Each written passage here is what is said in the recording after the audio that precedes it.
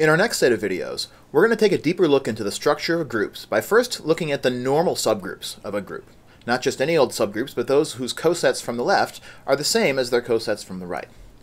Then we'll talk about quotient groups, in which we take a group and one of its normal subgroups and we kind of forget about the normal subgroup. We treat it all like it's a single element and look at the cosets of that group as a group itself. We get what's called a quotient group. And finally, we're going to look at the concept of a solvable group. What does it mean for a group to be solvable? This is probably new. It's something you might not have seen in Abstract Algebra 1. And it's going to be very important to our course this semester. So what is a solvable group and what does it have to do with the normal subgroups of a group? So 3 topics to cover. First of all, what is a normal subgroup of a group? What is a quotient of a group by one of its normal subgroups? And what does it mean for a group to be solvable? Let's get started with topic number 1, normal subgroups. The motivation behind this is we'd like to see what it's going to take for us to be able to treat the cosets of a subgroup inside of a group as though they were elements in and of themselves. In other words, instead of doing arithmetic with the individual elements of a group, do arithmetic with the cosets of a subgroup within that group.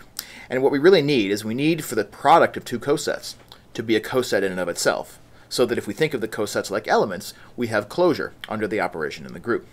So here's a quick example of what we're about to talk about. Suppose I have the set 0, 3, 6, and 9 inside of Z mod 12. We've seen that that is an example of a subgroup, so H is a subgroup of Z12. The cosets associated with the subgroup are found by just adding 1, 2, and maybe 3 to this group. But we find out if we add 3 to H, we end up getting the same thing as H itself. So really there are just 3 cosets. H is an index 3 subgroup of Z mod 12. So the question is, can we treat these cosets as though they were elements, doing arithmetic with the cosets instead of with the individual elements? So can we make these 3 elements into a group somehow? That's the question that we're about to answer. So the first thing we need is to think of a certain kind of subgroup of a group that we're going to call the normal subgroups. Normal subgroups are a way of resolving this left versus right coset tension. We saw in a previous video that there are always as many left cosets as there are right cosets for a given subgroup, but that those cosets need not always be the same as one another. Well, if the subgroup H is normal, by definition, those cosets are the same. Left coset and right coset for a given element are indeed the same thing. Another way of saying that is that if I multiply any element of the subgroup by the inverse of G on one side and G itself on the other side, that I get another element of that subgroup H. So if H belongs to my subgroup big H, then its conjugation by the element G also belongs in H. And associated with this definition, we also have the idea of a simple group. What does it mean for a group to be simple? Somehow this is a notion of being indivisible. That a group is simple if it doesn't have any normal subgroups inside of it except for the 2 examples that always work. Namely, the trivial subgroup is always a normal subgroup, and of course the whole group itself is also a normal subgroup of itself. And when those are the only 2 examples of normal subgroups, then we call the group simple. So let's look at some examples. Going back to Z mod 12 again. Let's take the subgroup which consists of the even integers, 0, 2, 4, 6, 8, and 10. Is this a normal subgroup of Z mod 12? Well, to find out, let's first of all remember that the operation in Z mod 12 is addition modulo 12. So when we say GH, what we really mean is we're going to take a group element G and add it to every element in this subgroup H to get a coset. Modulo 12, of course. So what does G plus H look like? Well, it looks like G plus 0, G plus 2, G plus 4, and so on up to G plus 10. What about adding G on the other side? Well, that's 0 plus G, 2 plus G, and so forth. And naturally, because the addition of 2 integers modulo 12 is a commutative operation, these 2 cosets are always exactly the same for a given element G. So because this operation was commutative, the left cosets and the right cosets were of course the same thing.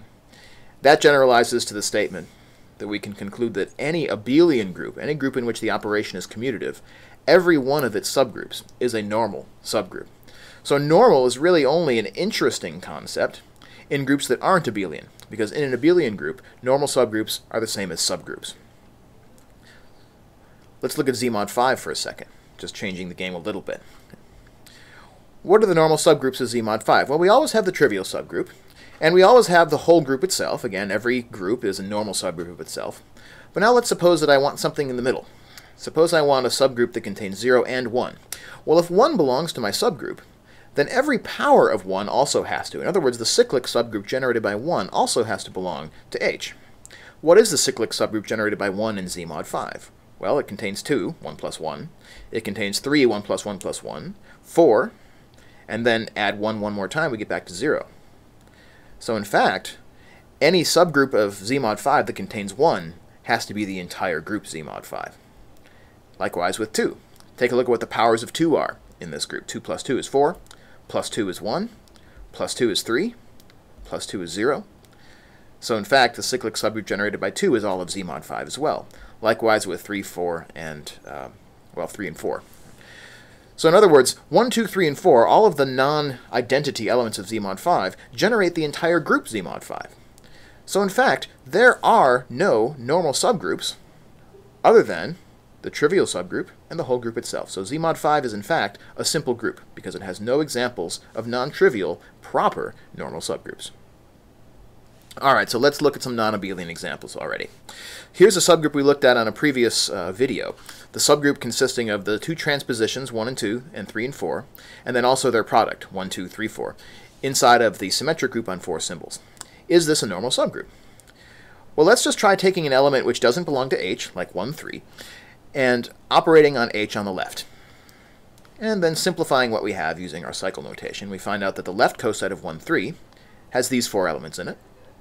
All right, what about the right coset of 1, 3? Again, multiply all these transpositions on the right by 1, 3, and simplify using cycle notation what we have. Here we get these 4 elements. So again, these two cosets have the same number of elements as one another, but the elements themselves are not the same.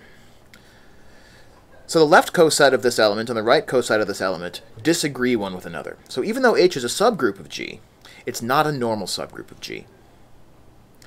Well, okay, can we fix this? Is there a subgroup that looks like H inside of the symmetric group on 4 symbols? And the answer turns out to be yes. Let's look at this subgroup that consists of the 2 plus 2 cycles, 1, 2, and 3, 4, 1, 3, and 2, 4, and 1, 4, and 2, 3, inside of the symmetric group on 4 symbols. You should check for yourself to make sure this actually is a subgroup, by the way. And to find out whether or not this is a normal subgroup, I'm going to need to make one observation about the symmetric group. And that observation is that if I take a transposition, sigma, or really any element, in the symmetric group, and I conjugate it on both sides, so multiply by G inverse on the left and G on the right for some element G, it turns out that both of those elements are going to have the same cycle type. This is a fact about the symmetric group that's not too terribly difficult to prove, but we're not going to take the time to prove it right now.